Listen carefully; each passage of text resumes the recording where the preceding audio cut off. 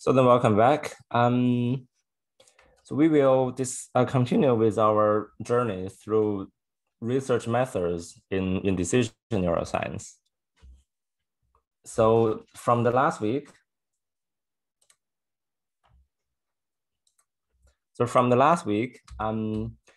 we talked about first a few. So the first one is behavioral analysis. Behavior is the very important thing, is the first important thing to look at. So only when we have a meaningful behavioral readouts from the experiments, either from human, from animal, then we could have a meaningful interpretation of the brain mechanism. So behavior is the only important thing so far that we focus a little bit. And actually, if you consider behavior, as I mentioned already, behavior analysis or behavior readouts applies to nearly every species. If you study neuroscience, you could focus. Some people have their own focus of the specific species. So people do human research, psychologists usually do human research, and there are human neuroscientists, and there are a larger community of other animal species when working on neuroscience. For example, primates, monkeys, and rats, mouse, mouse, and zebrafish is also one of them. So zebrafish is a quite special and unique, let's say, animal, because the brain is nearly transparent. So you could, like the skin and the skull is nearly transparent. And then you could easily record neuron recordings if the zebrafish is doing anything. So zebrafish is pretty interesting in neuroscience. And there are also people who study birds. So birds usually, the behavior is the sound, like this, let's say the singing of the birds. The bird sounds is really interesting area to look into. So how birds communicate and how birds, the pitch and also the frequency of the bird sounds is related to some of the behavior, which is only specific to them, to their species. This is very interesting.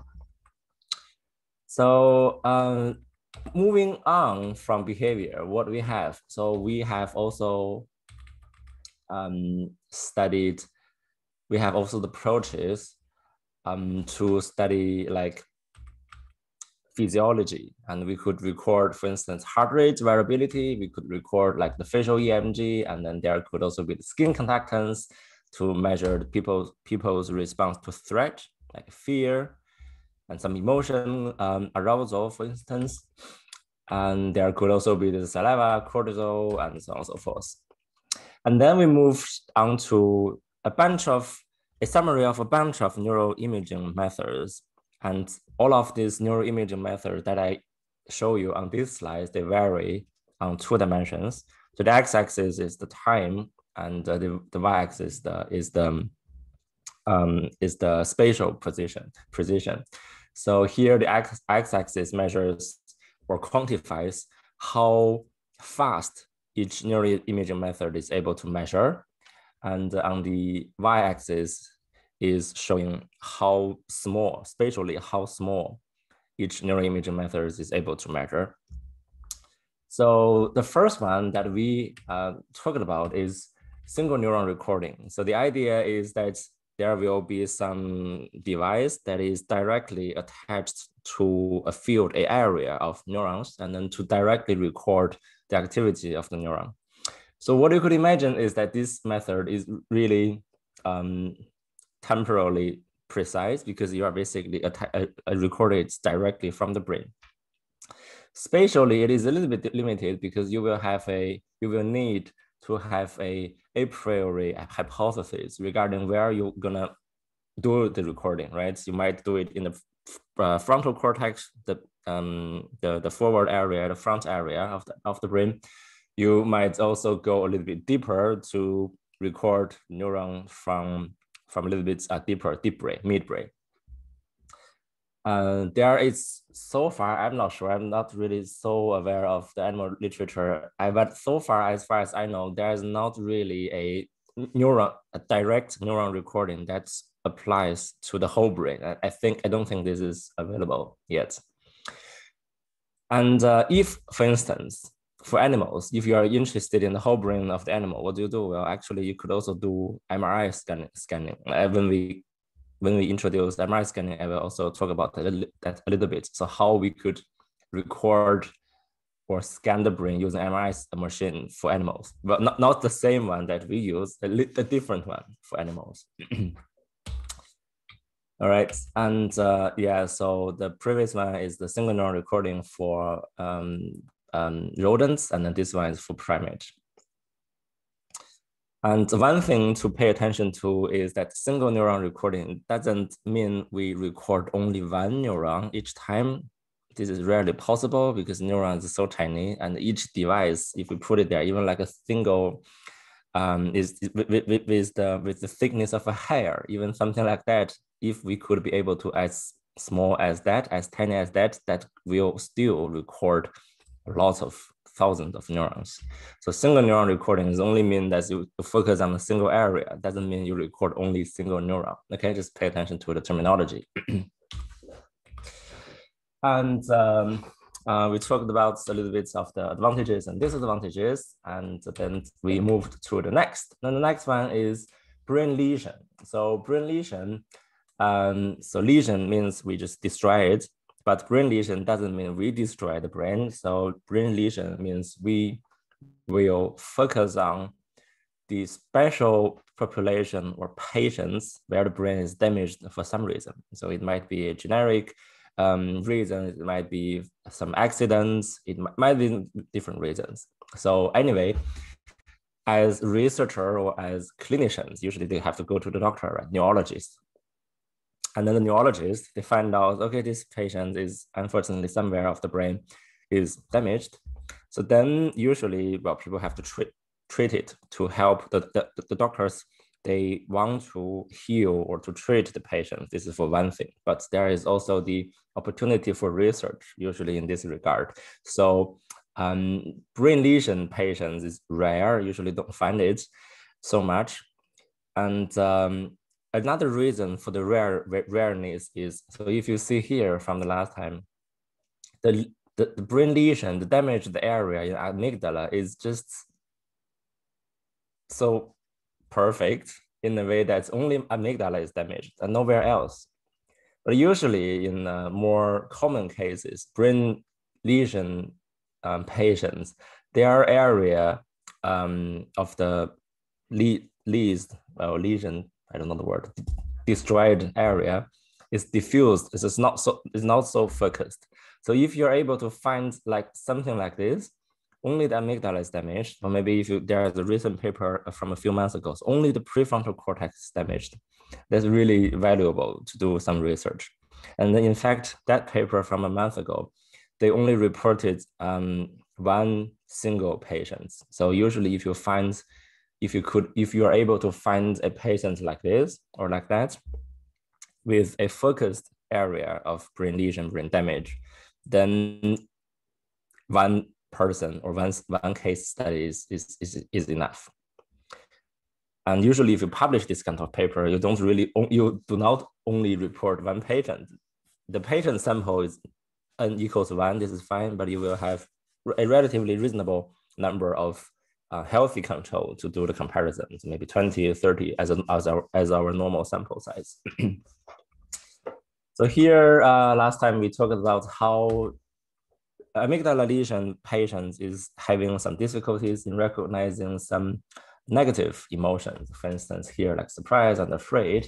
And it turns out that using eye tracking, so this is a combination between brain lesion and process tracking methods, eye tracking, to find out that, so for healthy control, people tend to use the eyes as a cue to identify, to recognize emotions. And for these amygdala damaged patients, and they look a little bit differently. So they look at the nose and the mouth, or maybe also the distance between the nose and the mouth. So here, something like this. And yeah, as we said, brain lesions patients, they're rare, and the consequence long-term, and it can be compensated, probably can be compensated by brain plasticity. There is some self plasticity mechanisms of the brain development, especially if the brain damage happened during the early age of, for example, childhood, then usually it can be compensated in a way to some extent. And brain lesion is a good way to do to deduct, to draw causal conclusions. Because if we want to demonstrate if A is the reason for B happening, so how to demonstrate that? We try to remove A and then to see if B is not happening. So that's usually the logic. So if, let's say, this brain region is for this cognitive function, if we remove this brain region area, or for using lesion patients, then if some of the behavior is not observable, is not even there, is not present, then we could be able to conclude that this area is the causal reason for some cognitive functions. For instance, recognizing emotion, for example, memorizing things. So there's hippocampus lesion patients where some people have either long-term memory issues or short-term memory issues. Good. And then what's next? So for example, if we really want to have some causal relationship between brain area and some behavior, but we're not lucky enough to have a patient. So what can we do in this case? It turns out that there are some methods to temporarily destroy the brain function for a very short period of time, and then it will restore. So it's like, if I apply this method and some area of the brain is not functioning as usual for maybe 1 hour, and then within this 1 hour, we can do experiments. And after the 1 hour, and everything is back to normal.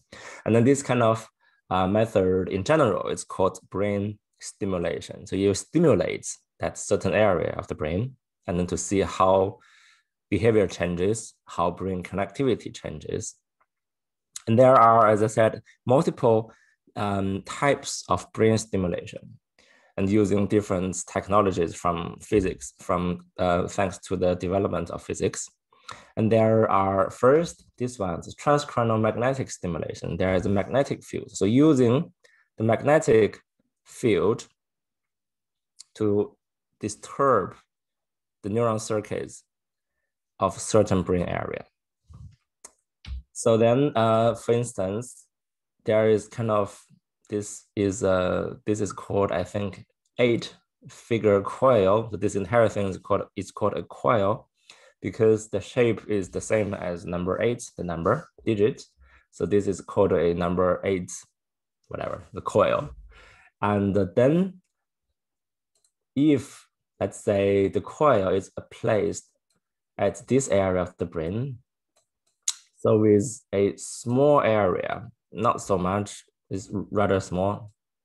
So this area, the activity can be changed. So there are 2 ways to do TMS. So you could imagine if you want to change the area of the brain, so how you can change it? You either make it more, you could make it go up or to make it go down, right? Using the neuroscience terminology, we could make it more excitatory or maybe inhibitory. So either the activity go up or go down. But usually if you go to the literature, using TMS to enhance the activity is usually quite questionable. So TMS is good. It's much better to destroy the area rather than accelerate it. So using TMS, usually we achieve a non-invasive kind of virtual lesion of the brain to study the causal relationship, okay? So there is one example, and I don't want to talk about it too much. And the idea here is that we focus on an area called here, the DLPFC, is called dorsolateral prefrontal cortex. So it's like the side here, something like this place, a little bit above the eyes, but a little bit side. So this is the lateral area, dorsolateral prefrontal cortex. So this area, from even previous studies, has been demonstrated to be related to something like in this task of related to acceptance rate. So what is that? The task I have to explain it a little bit. So this is a decision-making game. And there are two players, me and you, for instance. And I have 10 euro, for example, in the beginning, and you have nothing.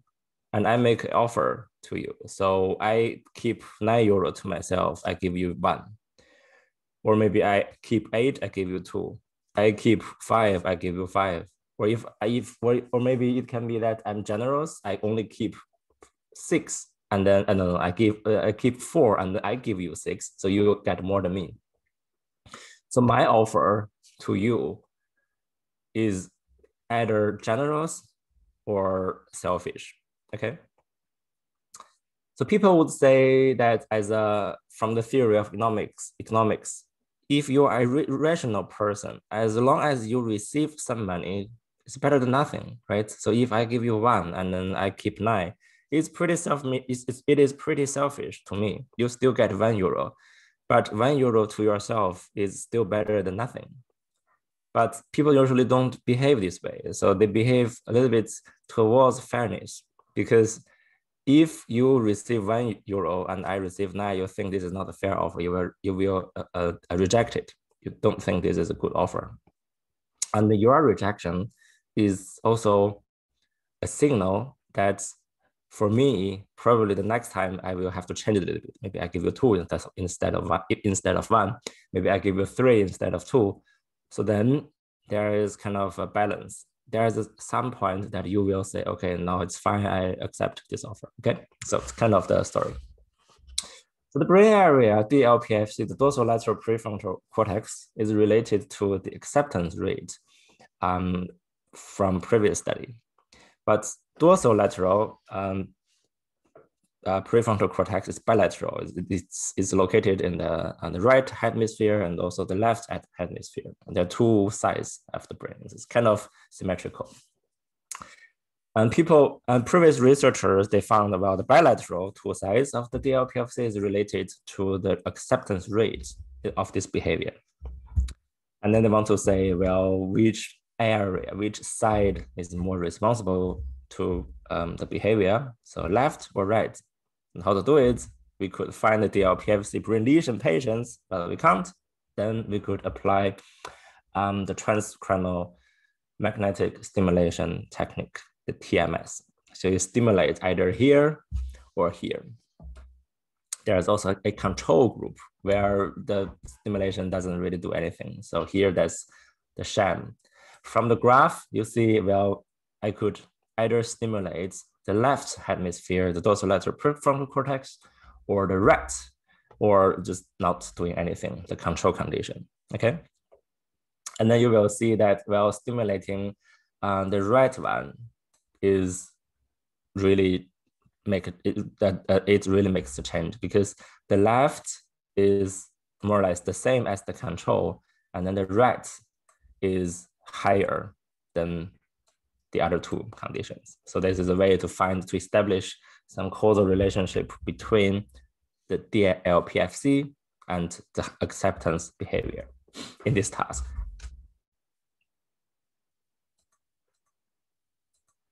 Good. I think there are some questions, probably.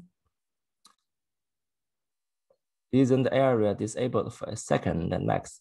Yeah, so this is a good question from Florian. Let me change it a little bit. So the idea is that, so TMS is not, so there is not only one way to do TMS. There are sequences. So the TMS can be like da da da da da da da, can also be da da da da, something like this, the sequence of the TMS. And each of the sequence of the TMS will have a different outcome when it is applied to the brain. And then there are 2 ways of doing TMS. One is called online TMS. The other way is called offline TMS. So online TMS means as long as I stimulate, I would assume there are some function changes in the brain. If I don't stimulate, then it's gone. So this is, I guess, the question, right? If I stimulate maybe 2 seconds, and then if I turn it off, nothing is going to happen. Okay, good. But if I want to continuously affect the behavior, affect the brain, so how should I do? I just keep it here throughout the entire experiment. So maybe if my experiment is 30 minutes, so then the TMS will just be here for 30 minutes. This is online TMS, so that the entire period of the experiment, the TMS will be functioning. Okay, this is one way. There's another way, it's called offline TMS. So what does that mean? So offline TMS means it is applied in the beginning of the experiment. And then during the experiment, the TMS is not there. So it's offline relative to the experiment. And now you could ask, offline TMS, does that work? How does that work? So it turns out that there is a specific sequence that I showed you, that something like that. And if you apply that in a very short period of time for around 40 seconds, and then the effect will last for around 30 to 40 minutes. And if your experiment is short enough to be within 30 and 40 minutes, then you could just do it, okay? Offline TMS. Good. Yeah, okay, I guess this explanation answered quite a few of your questions. Does that harm the brain at all? There's no evidence that this is harming the brain, no. So during the experiment, yes, a bit changing, disturbing the neural activity, but doesn't really harm anything. Too short for an effect? No, okay, I think I answered that. If you keep turning off the brain for minutes to hours, it might do damage though. I'm not sure. Yeah, it depends on the method. Yeah. Well, let's put it this way. So TMS, one property or attribute is the pulse, like da, da, da, da, da. The other one is the magnitude, it's the strength. So if there's a coil, there's something with me. So let's say this is a coil, and then it is attached to the brain, right? The surface of the brain. There's the pulse, there is the strength, like how strong that is. If that's too strong, I think you're right, then there will be some negative effect.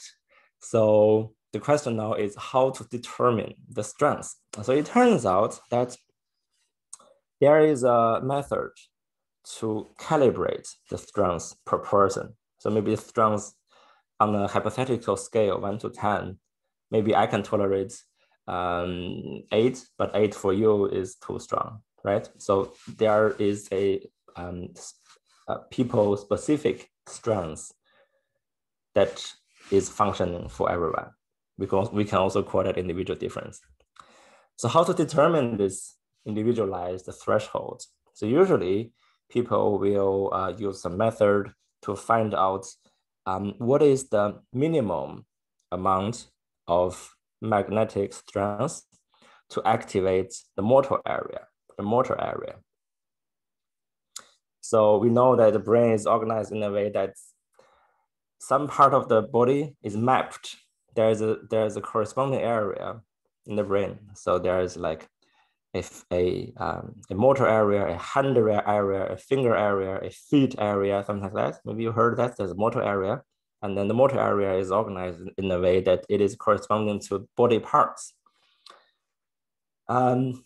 So for experienced experimenters, they will be very easily locate the finger area of the person, and then to apply a strength to the finger area to see if the finger like changes, like twists, something like this. If my finger area is stimulated, then you will see a spontaneous and unconscious movement of the finger, something like this. People will use the smallest or the lowest strength of the TMS to be able to activate the finger. And then this is the acceptable strength of TMS, and don't go larger than that. This is the idea, I think.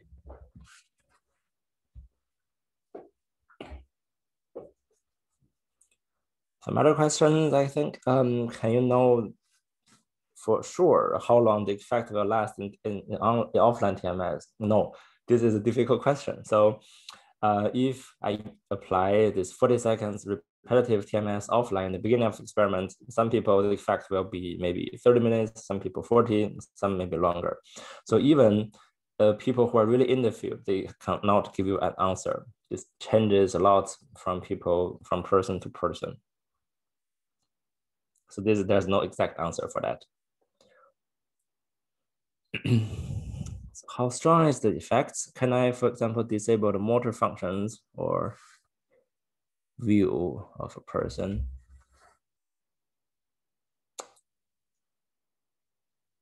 I think that would work. Yeah. I'm not really sure. I'm not so much an expert in this area. Maybe it's worth checking the literature. All right, other questions?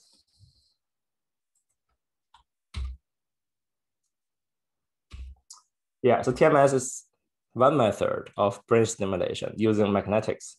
And then you are smart enough and you would imagine that, well, magnetic is related to current, electricity, right? Electricity. So is there a way to also stimulate the brain using that method? The answer is yes.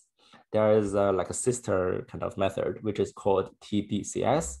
So it's called transcranial direct current, like using electricity to stimulate the brain.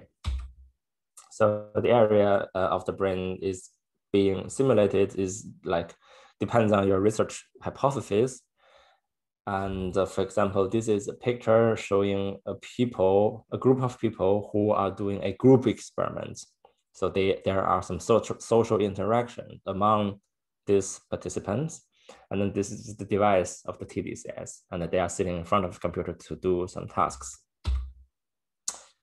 And yeah, that's for TDCS, there is one quite special difference relative to the TMS. So the TMS, I told you that to make the brain more activated is rather questionable in TMS. So usually people use TMS to downregulate the brain rather than upregulate. But for TDCS, so usually people could really go both ways. You can go up, you can go down. So here is, I don't want to explain the task too much. So just want to show you the effects. So here, this is the TMS. It can be anodol, it can be sham, it can be cathodol. I forgot which is which, but the idea is one is upregulate, the other one is downregulate. And you can see here, this is related to different behavior. So for one, this is increase, the other one is decrease, and then there's the opposite. You can read the paper a little bit more. So, but the idea I want to show is that for TDCS, it can really go both ways.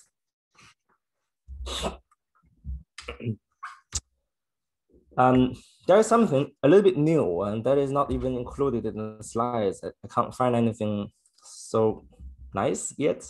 And so this new method is called ultrasound stimulation. It's basically using ultrasound to stimulate the brain. And because ultrasound, this method is really new, and it hasn't yet been established so well in human. So usually if you look at literature, ultrasound stimulation is used quite often in animals, I would say already, but in humans, not yet there. Not so many people. I think some people in Oxford and in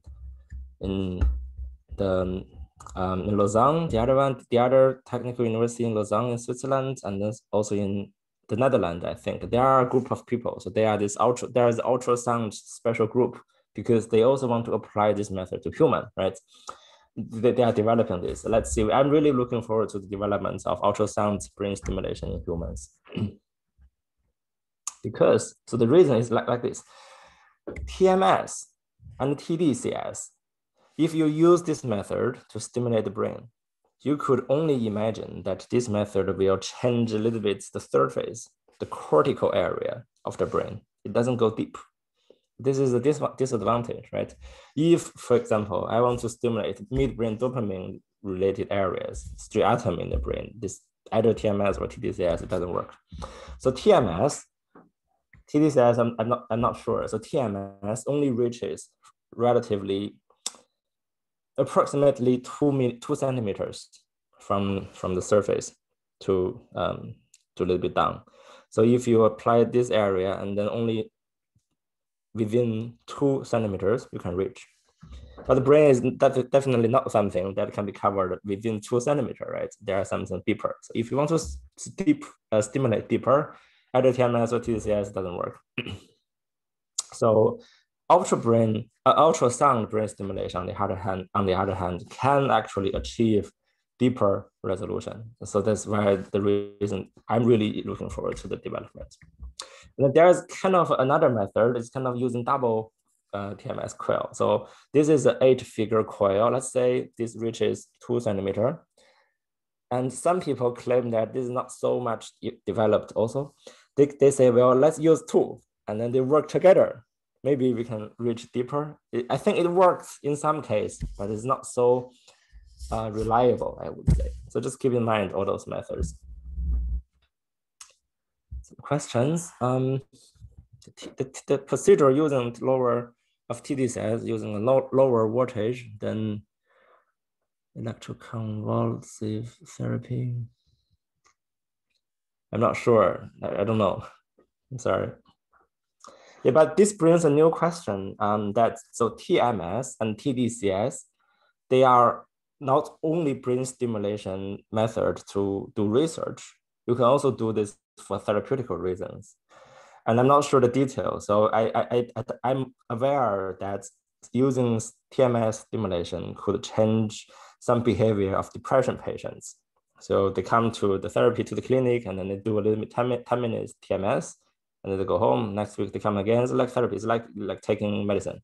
This works for some drugs. If you imagine that, if you would imagine that TMS or TDCS will work for therapeutical reasons, you really need to have a strong hypothesis. You need to know which area is more related to the behavior of the patient.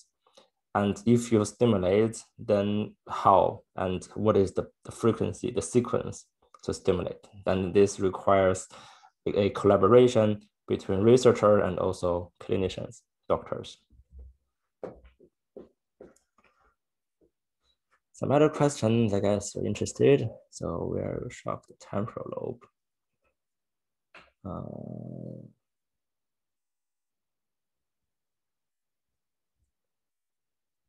Is ultrasound the same thing as ultrasonic? Yes, this one I think so. Also, how precise is this method? I don't know. I don't know. This is new. I don't know.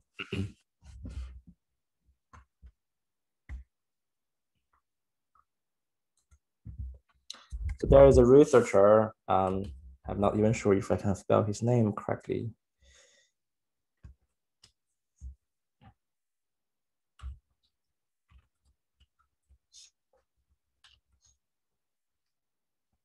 But I type in the chat, you can just Google him. Maybe Google will also correct my spelling. So Matthew Rashford is a professor in Oxford, and he is really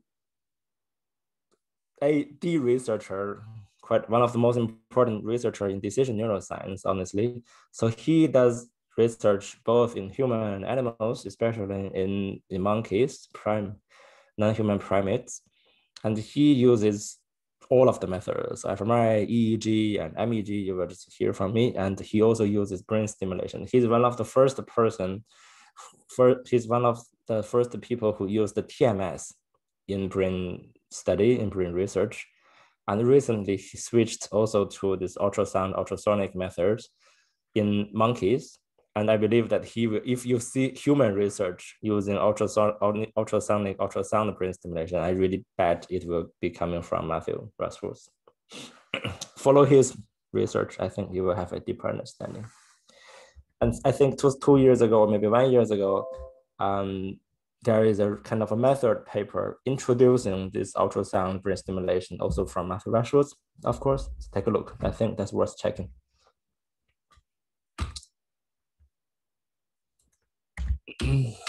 All right, let's take a look at the comparison of the two methods and also in general, this non-invasive brain stimulation, because you do not really need to do operation of the brain, you just do non-invasive brain stimulation. So it can be transient, it can be long-term, but long-term not so long, not a day or two, but maybe something, well, it depends on the sequence. So that you use a specific sequence to change the duration of the effect. And it is also a way to establish causal relationship between brain area and behavior, right? Brain lesion is one way, non-invasive brain stimulation is another way. And TMS and TDCS, I said, well, it's difficult to stimulate deep brain, midbrain, it can't go deeper. But with the new development of ultrasound, ultrasonic brain stimulation, I guess there will be some really new and exciting development. If that is something reliable in the future, I will just also include that in my slides for future. And then there are some like loud sound effects and some muscle related issues for some people. So the idea here is usually if your stimulation is so close to the eye and so close to the skin, people will not feel so comfortable, and this will be a confound to experiments. So usually people try also now to stimulate the frontal area because they're so close to the eye and the forehead. And people usually like stimulate, for instance, motor cortex is one of the most stimulated brain areas in TMS. And there is also, there's the area called TPJ, temporal parietal junction. So some people ask the temporal lobe that's possible to stimulate because TPJ is the area that we know is related to social functioning, like theory of mind, for instance. So people really focus on TMS a lot, especially for social neuroscientists. And a few years ago, maybe 2007, anyway, so there is a paper, this is a review paper, really encouraging reading that. So it introduces, kind of also summarizes and combines different methods of brain stimulation. And it's worth taking a look. Questions, other thoughts?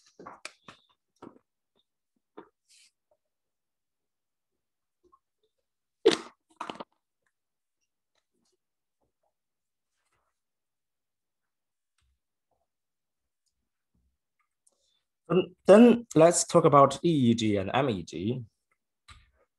So there's a reason why I just combine these two methods together to give you the introduction.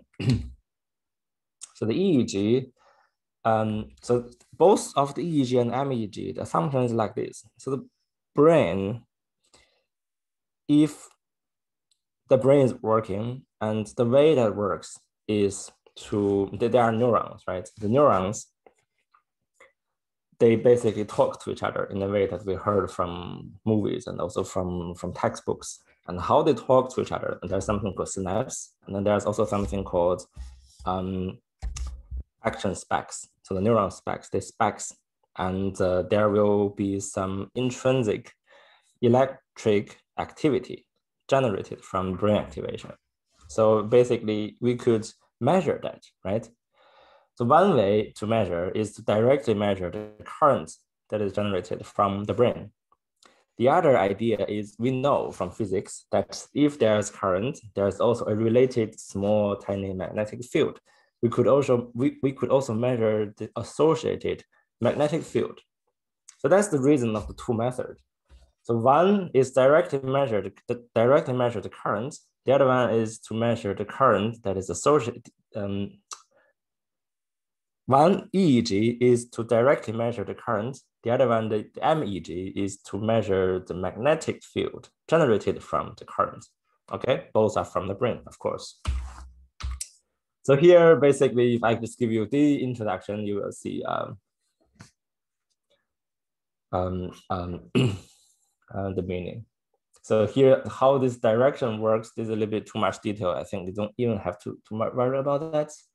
You just remember one is to measure the electric activity. The other one is to measure the magnetic field produced by that electric activity, okay? Then it comes to the question about if we are measuring the electrical activity from the cortical area, the surface of the brain, how could we interpret anything that is happening a little bit deeper? So this is one of the reason that we are saying EEG doesn't really have a so precise spatial resolution. However, MEG does.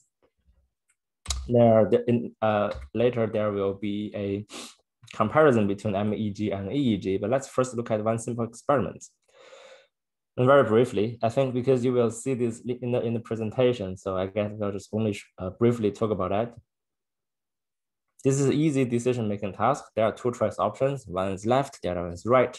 And you make a choice, which one you think that you will get more reward. And then the number out here does not directly related to the reward. Otherwise, you will just choose 25, which is larger, right? And then after making the choice, people in this way choosing left, for example, they will see the outcome. And the outcome means here they have a 25 unit of winning and also 5 unit of losing, indicated by the color.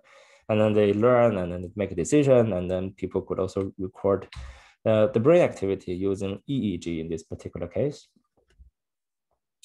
And then they found out there's a difference in the brain area in the anterior cingulate cortex a little bit. So there's a difference like around 200 milliseconds after the stimulation onset. There's a difference between gain and loss. So people just want to find when people receive gain versus when they receive loss, is there anywhere in the brain shows a difference in terms of brain EEG signal. So this is the finding. And EEG is a cheap experiment. So if you would claim that you want to do human research, human neuroimaging research, but you don't have so much budget, one good start is to start with EEG because that's cheap.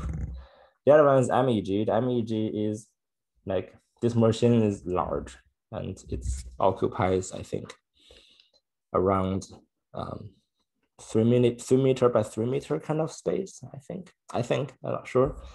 And then there's also a room, right? The room is even larger.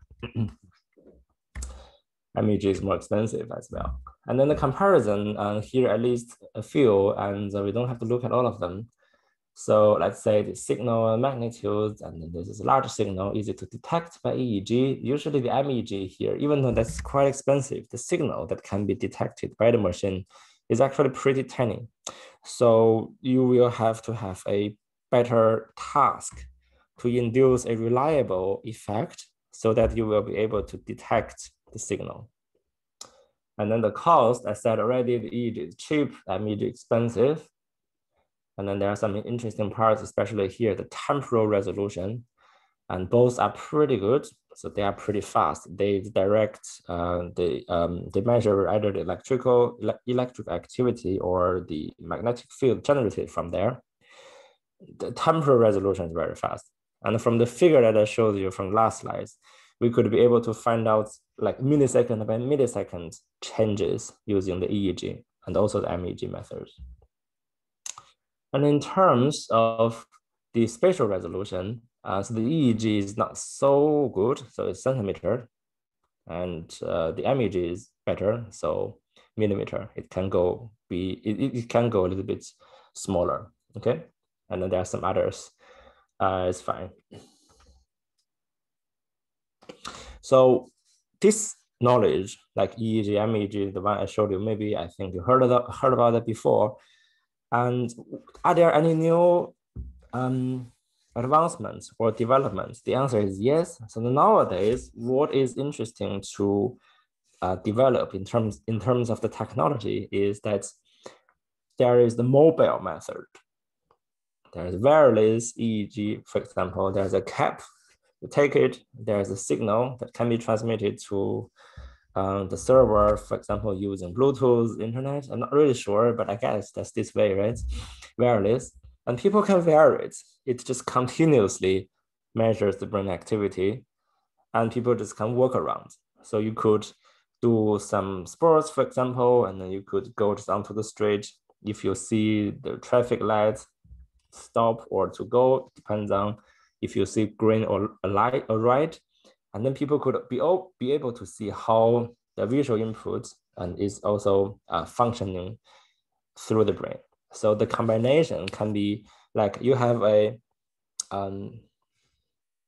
wearable and mobile eye tracker, like a glasses.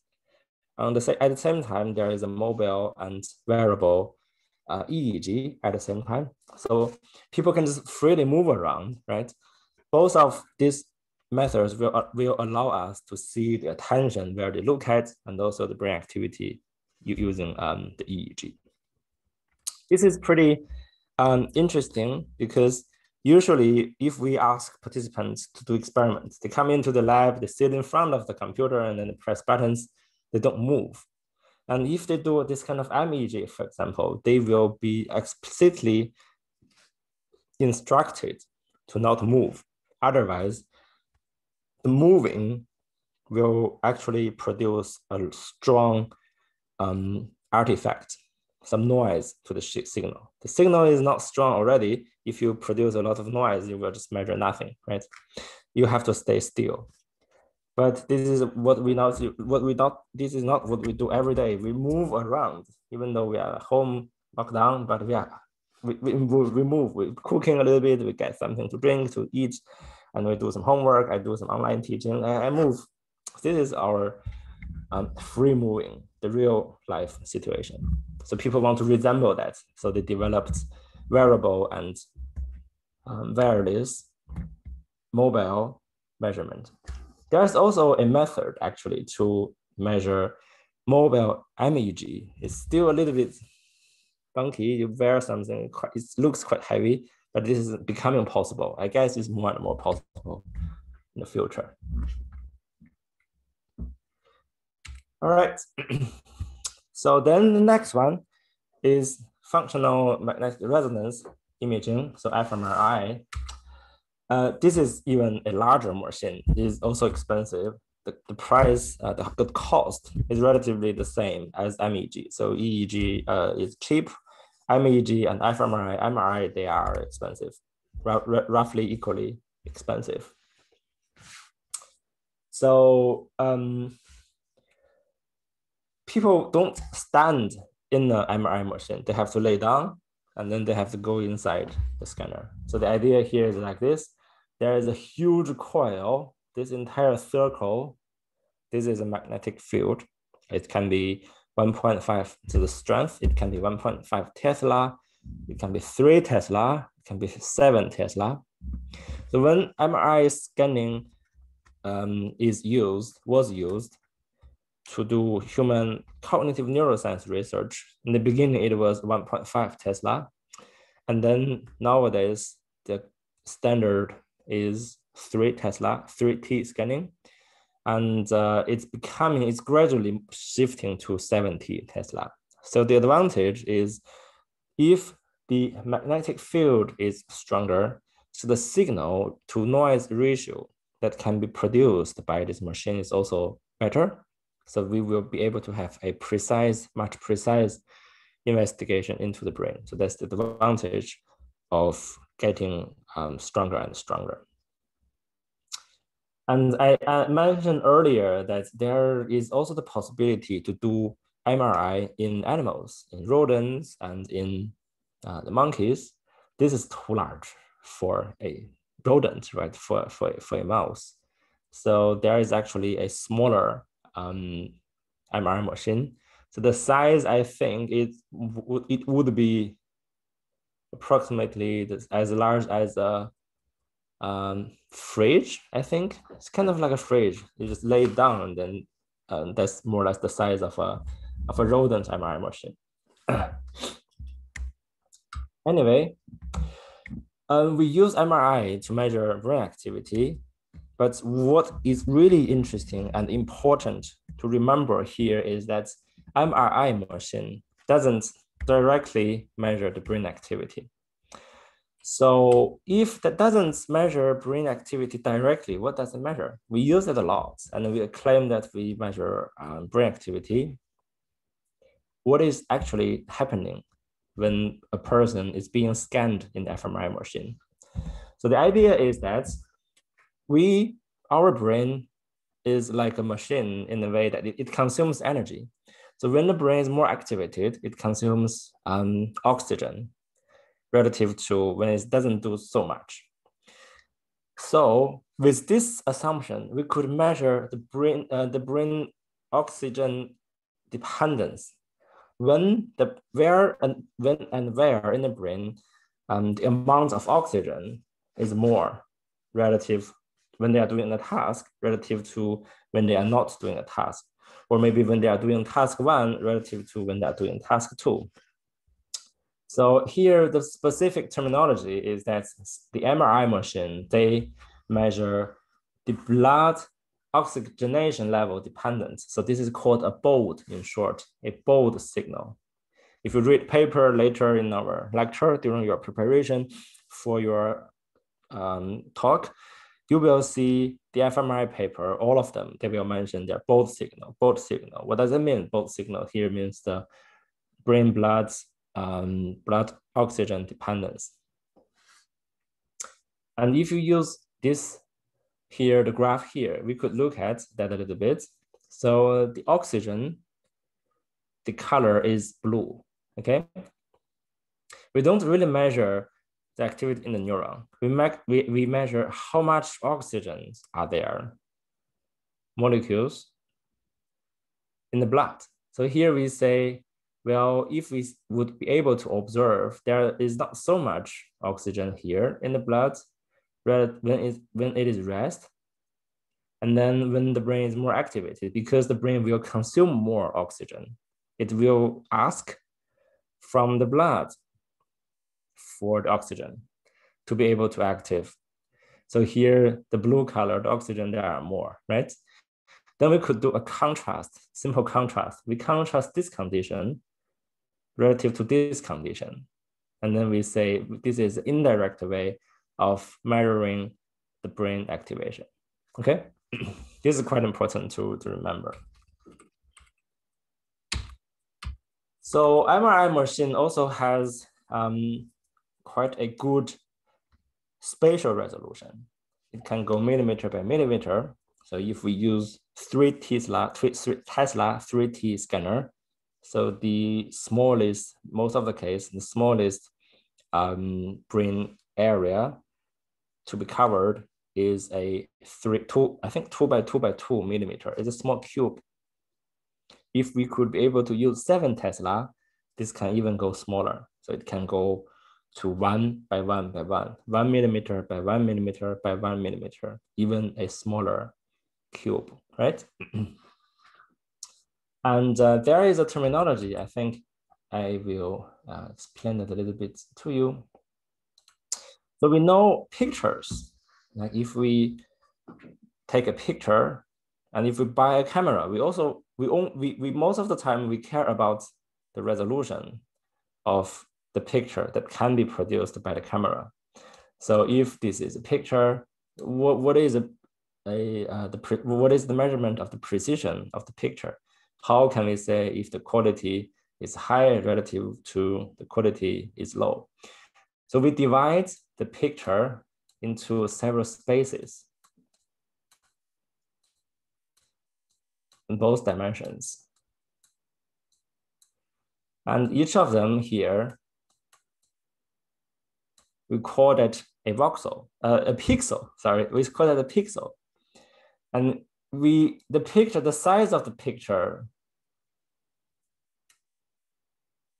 is the same. So we can have a low resolution where the pixel is large.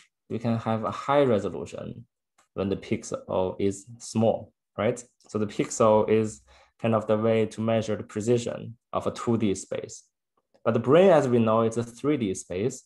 So what we do? Well, it turns out that we could also divide the brain into this kind of small pieces. But rather than a two-dimensional thing, a square, we now do a small cube. So here, we will do a small cube. Oops, yeah, small cube. So the small cube, either 1 by 1 by 1 or 2 by 2 by 2, doesn't matter the dimension, the size. This is called a voxel, okay? This is pixel in 2D space.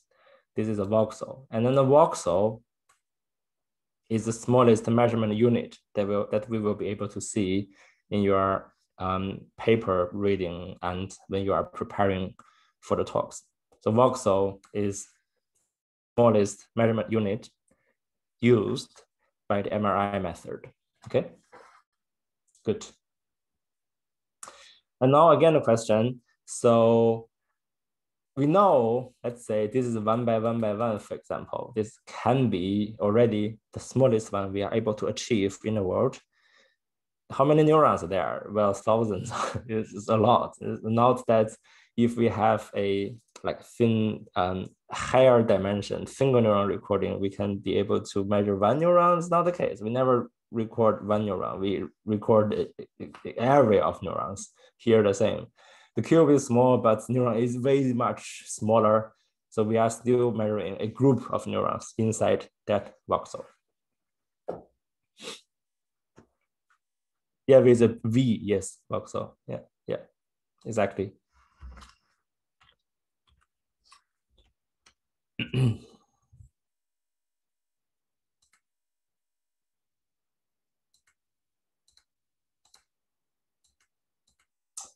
So other questions?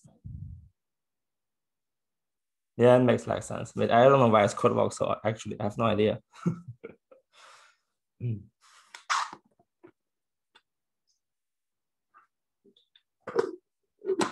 So if you are doing masters here in our university, there is a TEVA course, 1 semester really dedicated to analyzing fMRI data. So fMRI data, as you can see here, can be quite complex. There is a pipeline, entire workflow of analyzing the data. And if you are getting that point, actually really recommend taking that course. Okay, let's look at one simple experiment. And I also don't want to talk too much about that. So psychology master, mind and brain track. This experiment, I think it will also be part of the presentations. I will just really briefly talk about that. This is a food choice decision-making task. So there is a snack bar. You will decide if you like it or not. And then we could measure brain activity. It's very, very brief. So here in this case, those will be the pictures or figures, images that you will be able to see in the papers, in the articles, describing the brain area of the brain. So usually there's kind of a brain as a template, and we will see where is more activated, where is not, okay? So in this case, there are 2 areas. One is the medial orbitofrontal cortex in the close to the eye, and then the other one is the one we saw it already, so dorsolateral brain activity. How does that relate to the behavior? Why this is interesting or relevant? I think we will see that next week. So that's part of the presentation. So MRI is non-invasive. It has a good 3D resolution with the voxel 1 by 1 by 1, for example. It is an indirect, this is really important to remember, it's an indirect measurement. It doesn't measure brain activity. EEG, MEG, they do. So they measure either the electrical activity or the related magnetic field. They are, both of them, they are direct measurement of the brain activation. Here, it's not. So MRI machine, it measures the brain relative, it has an indirect measurement of the brain by using the blood oxygen dependency. So how much oxygen is in the blood that will be consumed by the brain, to be consumed by the brain. Timing is kind of the biggest drawback of using MRI. So MEG, it can go like second, 1 millisecond, 1 millisecond, 1 millisecond, but MRI here is slower. So it's 1 second is pretty fast already, MRI, but most of the cases is 1.5 seconds or 2 seconds, okay? So how to imagine these things. So what determines the temporal resolution of a measurement? So let's just go one step back to think about what determines the temporal resolution. So spatial resolution, I told you already, if it really depends on the size of your measurement unit. If you can go to 0.5 millimeter by 0.5 by 0.5, then you can even go deeper, right? Much more precise in the spatial regard. But what determines the temporal regard? What is actually determining the temporal resolution? It turns out that there's a concept called sampling rate. So how fast we are measuring that. So it's like when, how can I give you a good example?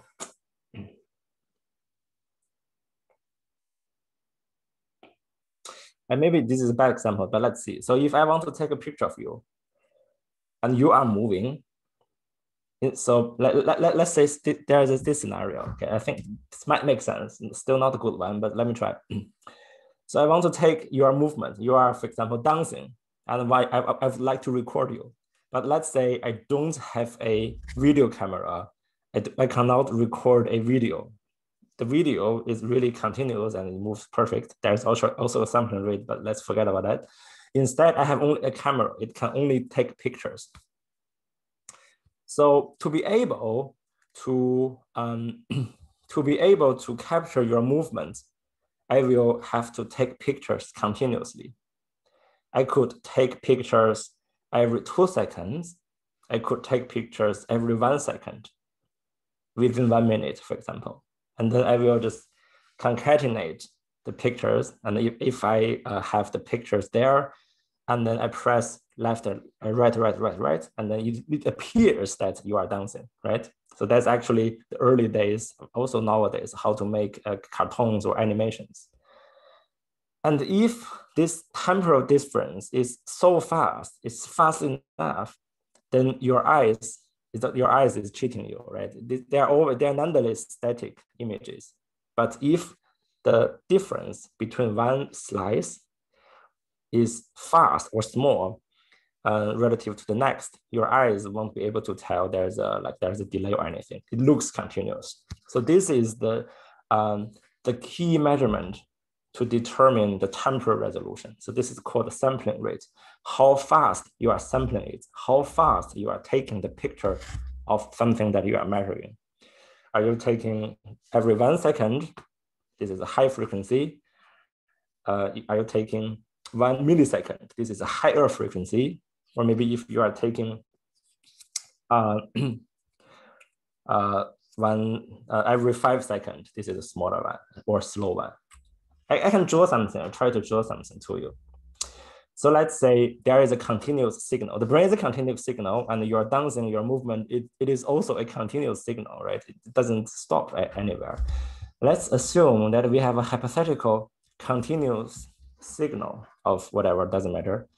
So let's say this is a continuous signal.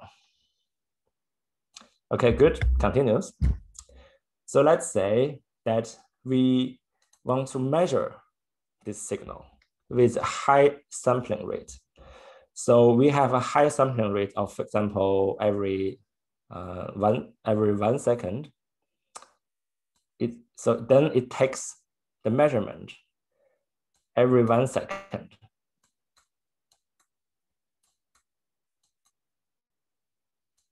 So on and so forth.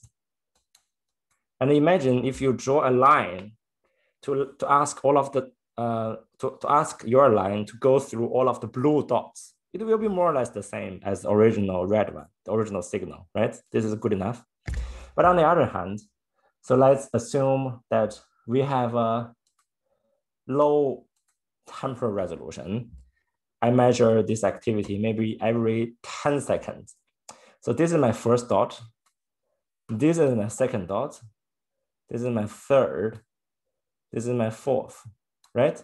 So if you draw a line, well, it doesn't look nice. It doesn't really resemble the original shape of the signal, the red one. So here, this is the difference between a high temporal resolution and a low temporal resolution. MRI is a machine. Also, you could imagine that it's taking a picture of your brain. It takes a picture of your brain 1 second, and then at one time, and then 2 seconds later, it takes another picture, and then 2 seconds later, it takes another picture. It's just like that. But we know that neurons are acting so fast, it's like within milliseconds. Taking the brain picture every 1 second or 2 seconds is actually considered slow, okay? So this is the reason of that. So MRI is slow, in this case, slower. MEG and EEG, they are fast. So their sampling rate is like, so MRI is like the green one, for instance. This is MRI. And then the blue one is, did I change the color? Is EEG, MEG. EEG, yeah, this is faster, this is slower. And then the red one is the true one. And we're always trying to improve our sampling rate, to improve our spatial resolution. And then the goal or the aim is always to be able to measure the brain as closely as possible.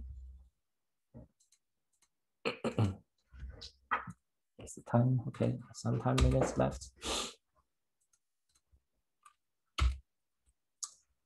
Yeah, MRI is also kind of noisy. If you have participated in one of the MRI experiments, so you lay down in the scanner, and they usually give you a earplug because it's noise. So MRI is like, it's noisy. There are some sound you can Google, you can try to find some YouTube soundtrack. There's also the scanner sound. It's pretty, some people say they like hearing that, but it's honestly noisy if you are hearing that for the first time. And also has some restrictions for the subject. So one of them is basically the movement. If you lay down, if you imagine you lay down inside a scanner, you can't really move. Otherwise, it will produce too much noisy signal. And also the brain can't be too large. So there's a coil to measure the brain, right? If the size of your brain is too large and then the coil doesn't fit, then you can't do it. And also that if you have an operation, for some reasons, there are some materials inside your brain. No, this is a no-go. It can't go. Otherwise, you die there. You will die. This is a no-go. So the reason is, so inside the magnetic field, the metal material will just heat up, right? The temperature will go higher and then it's bad. So always, if we are researchers, we want to find participants to participate MRI brain studies, there is a screening check. Ask a list of questions like going to the medical doctor. So have you done this? Have you done that? Do you have this in your brain? Do you have tattoos, even piercings, for example? Take it off if possible. If not, then sorry. This kind of restrictions. We have a quite strict rule in terms of recruiting participants. We don't want to damage, we don't want to harm anyone, right? So in terms of security and safety, this is quite important. Okay, and what I told you is kind of the knowledge from the past maybe 30, 40 years. And if you want to know a little bit more of what is new in terms of the MRI method, there is a paper, pretty recent one. So they are reviewing the history and also some developments of the method. Okay, I think I've covered many of the major neuroimaging methods. So there are single neuron recordings and brain lesions. And if we do not have the patient, we can temporarily do some brain virtual damage using stimulation. It can be TMS, it can be TDCS. There is also the ultrasonic brain stimulation. And there is also the MEG and EEG to directly measure the brain signal, either the current, the electrical activity, or the related or the associated magnetic field generated by that current from your brain. And we have also the MRI. It is indirect measurement of the brain activity. It doesn't measure the brain activity per se. Instead, it measures the oxygen level to be consumed by the brain, because if the brain is activating, it needs oxygen for the energy. And so we have, for example, here, this is a large one, right? This one, MRI. The temporal resolution is not so high, but there's a range. It depends on how fast you take the picture, right? You can take the picture 1 second, every second, or every 2 seconds, for example. And then here, in terms of the spatial resolution, you could also have a range of possibility. It can go maybe 1 by 1 by 1, can be 2 by 2 by 2, or 3 by 3 by 3. So there's the possibility that is provided by the machine. And so here, this is the MEG and EEG. Obviously, you can see from here, the corresponding temporal resolution is way better. So it's much more precise. It goes to milliseconds relative to MRI method. And the MEG and EEG relative to here, this comparison here. So this range versus this range, you could see that the spatial resolution of MEG and EEG is a little bit less than MRI machine.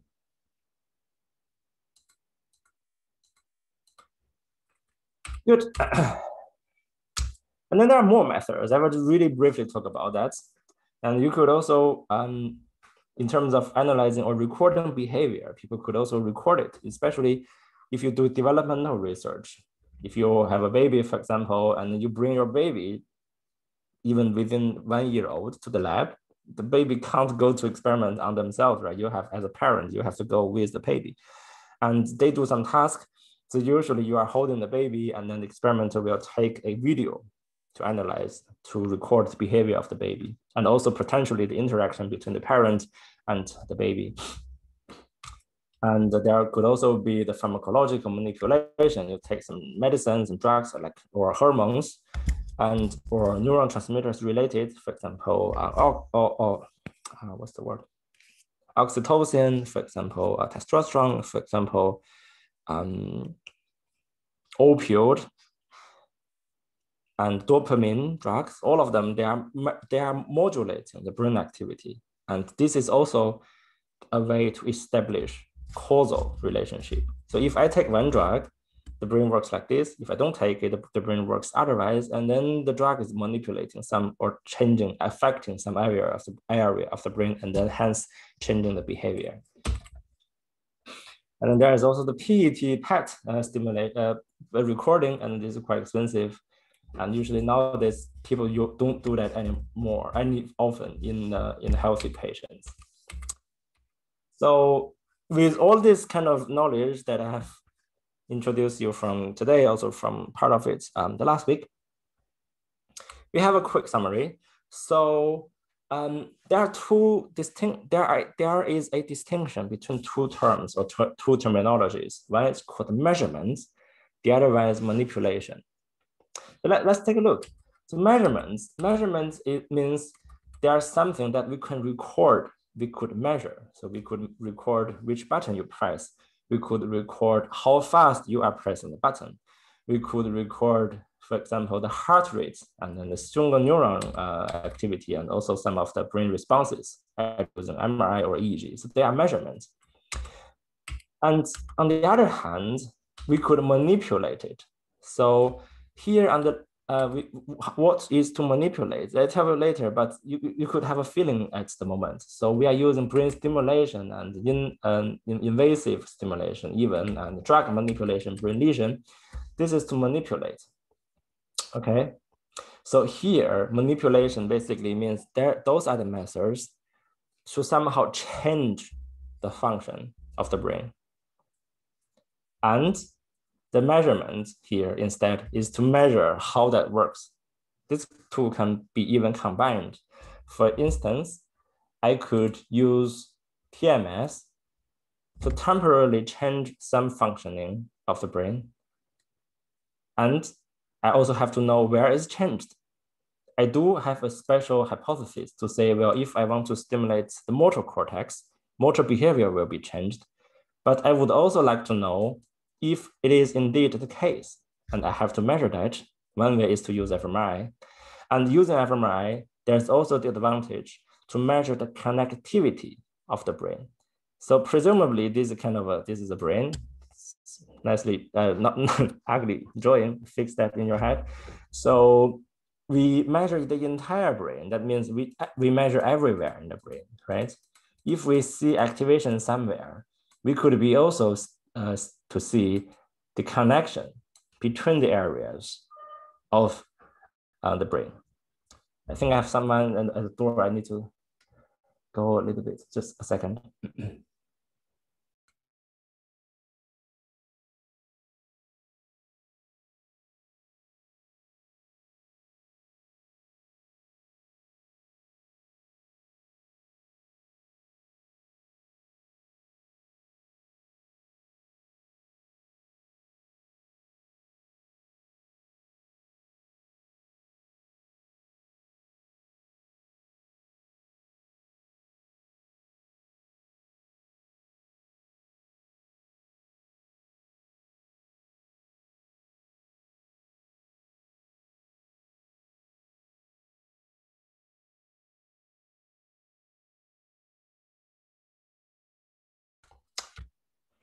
I think I really have to go now. So for some reason, I will stop here. Okay, is that fine? So let me give 20 seconds. There's a difference between measurement and manipulation. I'm nearly done. And if you have questions, you can email me. I'm really sorry about that. So there's a book. You can take a look at the difference of the methods and also some of the interesting parts. And for the part presentation, you know the list. And then now go use the email to contact your partner, and you can prepare. And then next week we are starting the new kind of interaction among us. Okay. Yeah, sorry about that. Yeah, cool. Thank you. Thank you.